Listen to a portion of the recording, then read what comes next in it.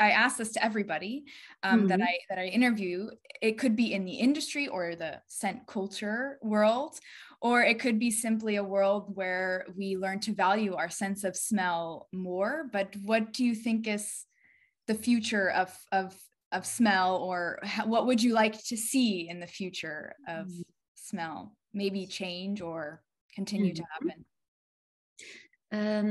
I hope that we will assess our body odors, and I hope of our loved ones and ourselves, and that because our body odors are a really early indication of certain diseases that can be very serious.